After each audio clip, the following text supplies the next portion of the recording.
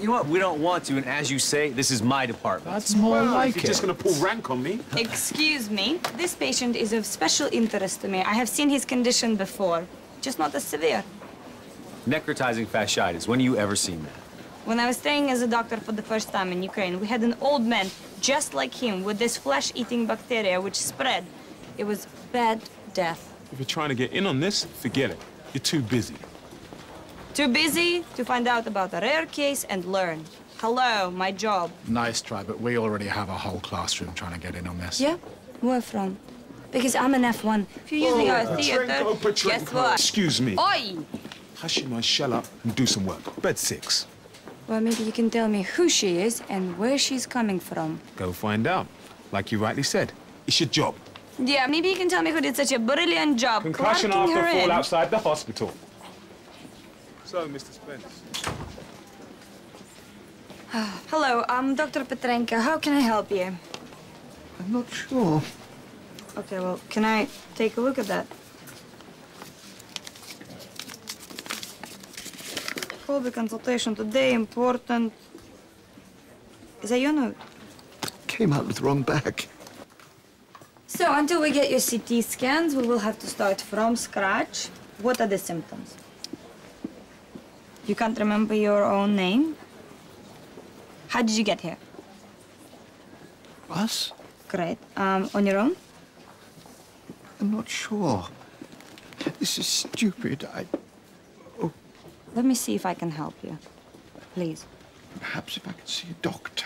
Yes, that's me. I am a doctor.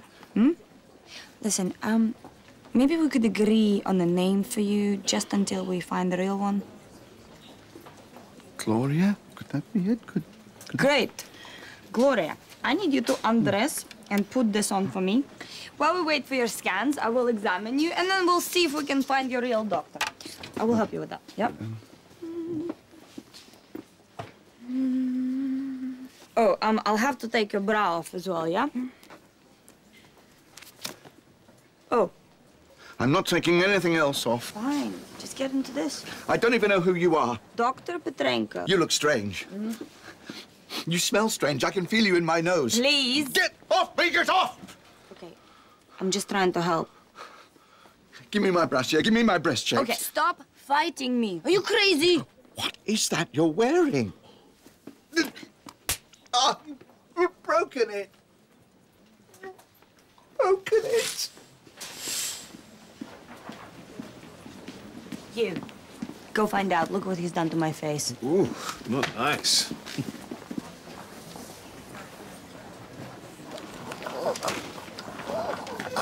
Quick, give it to me. Well, what is going on? What the hell did you do to him, Petrenko? I didn't touch him. Check his airway. He touched me. So he's aggressive for the concussion then? The CT scan showed nothing. No fracture and no hematoma. All right, but what about this? What caused this? It's an anaphylactic shock. It could have killed him. Look at his BP. It's collapsed. No, he is not allergic to me. What's in your makeup? What does it say on the tin? He's allergic to my makeup? I think he's okay. So lucky for you, Doctor, wouldn't you say? Take it off. Don't even think about it, Petrenko.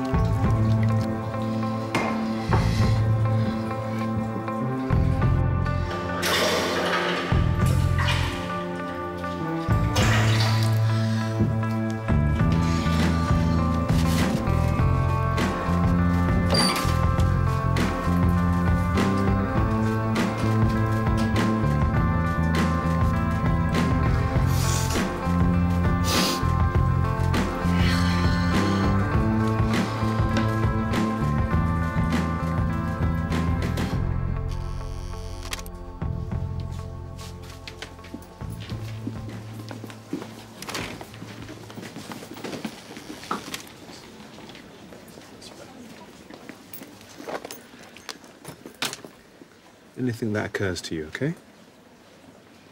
Okay. Okay. Lecithin, glycerin, fragrance. What is that exactly? It is that foundation that you touched on my face, remember? Oh, yes. Okay. Dimethicone, colorant, cellulose gum, butylene glycol, almond oil, acerbil. Almond oil. That's it. That's what it is.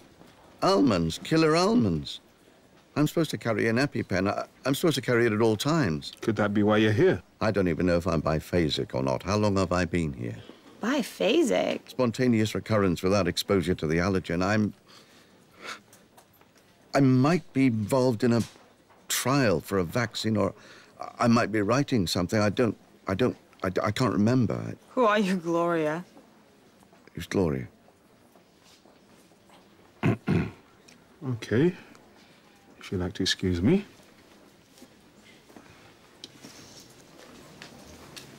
So do you think it's some kind of dementia coupled with like a hit on the head? Looks like it could be. But let's get to the bottom of why he's here. Oh, and in the meantime, until this ward is not free, you might have to stay like that, Petrenko.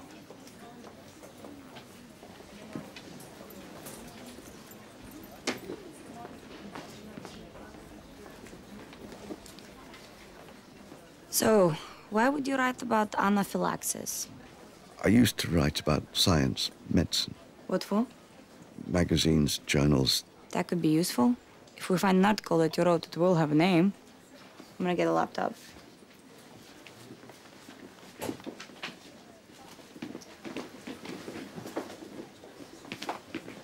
I know my name. Just can't remember it. What if it's gone forever? Some things don't come back.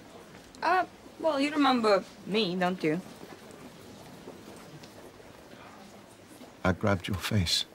Yeah, you were scared. Yeah, what kind of doctor wears almond oil on her face? Ah, so the dizziness is a lot better. I get so confused. I'm sorry I grabbed you. It was part of shock. I'm sorry I made you take your face off. You look... I look boring. No, I wouldn't say that. Don't go anywhere.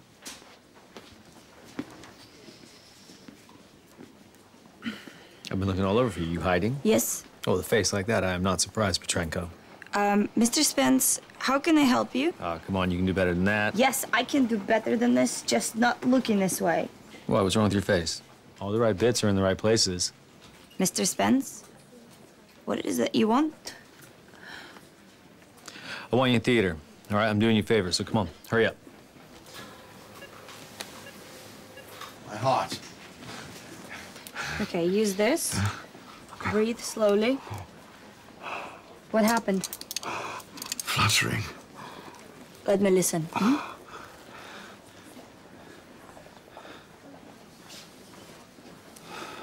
Oh, here, it's gone back to normal. I have a daughter. I know who I am.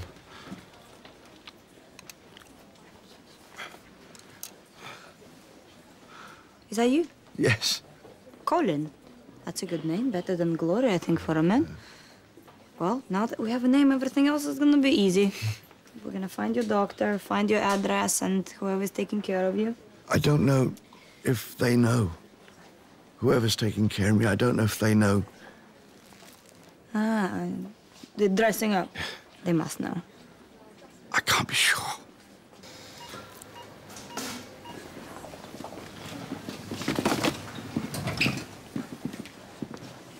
Why have you left your patient? He needs to go home. Has he been dumped? I don't think so. I think my brain died when I took my face off. And?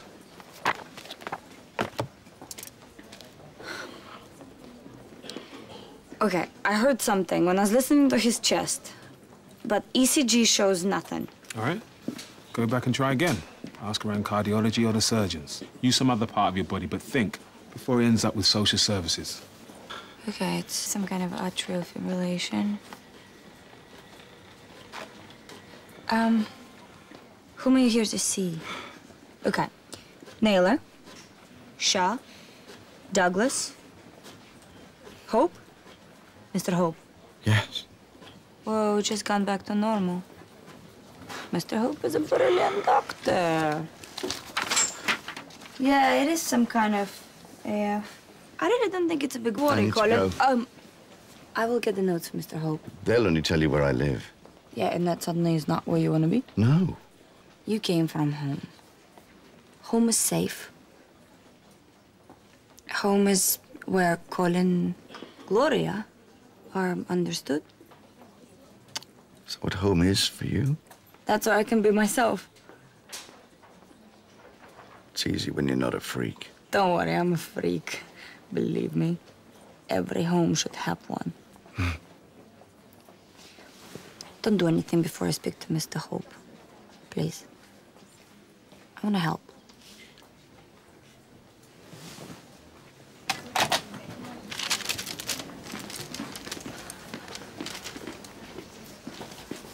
All right, Colin. Mr. Hope is happy for me to deal with this, if it's okay by you. Yeah? You have a rare heart arrhythmia called low AF, and it has no real cause except maybe for emotional stress and has no risk. That's good. Mr. Hope would like to treat it with digoxin, just to be safe. It is not linked to a risk of stroke or anything like that. Where do I live? Oh, Humbleton Drive. Who do I live with? Colin, we don't know that, but your daughter is down as the next of kin. Where does she live? It's a different address. Don't call her. Get me a taxi, will you? Colin. Your daughter, Yes. she must love you and understand you.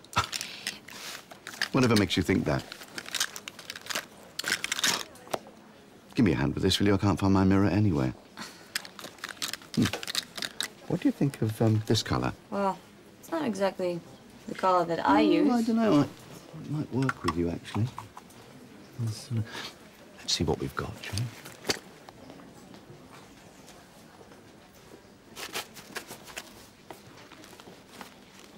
So, you're good to go. Girl with a scary face who's not scary at all. Not really. Here. Thank you. Just try and remember, no matter what you're wearing, you're still somebody's dad. I'm sorry I called your daughter. She's here. Colin, you're gonna be okay. Just be yourself.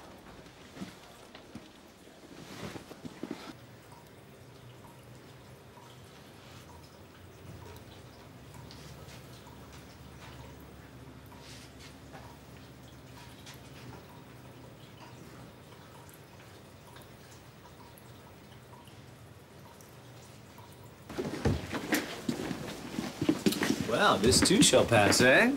Don't worry. I'm still pretty underneath.